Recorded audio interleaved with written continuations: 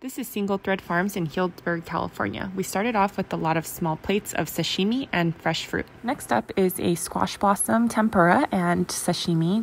This course is a noroguro with creamed corn soup and roasted corn on the side. This is apples with a duck liver parfait and a miso truffle cake with apple gelée. Next up, we had a donabe grilled black cod, and this one was served in a tomato-infused dashi broth with some aerated tofu and fresh vegetables. This next course is a dessert of tomato ice cream with dried peach, yuba, and thyme. This duck had a really yummy crispy skin and a raspberry sauce on the side. The last savory course was a nod to kaiseki with a koshikari rice, some short rib, and negi cream and peppercorn. The first dessert was a black sesame cake with plum ice cream and a star anise sauce. Last dessert was a melon and basil egg, blueberry panna cotta, mochi cake, and then a fig leaf and burnt honey tart. They also gave us a tea from their garden. And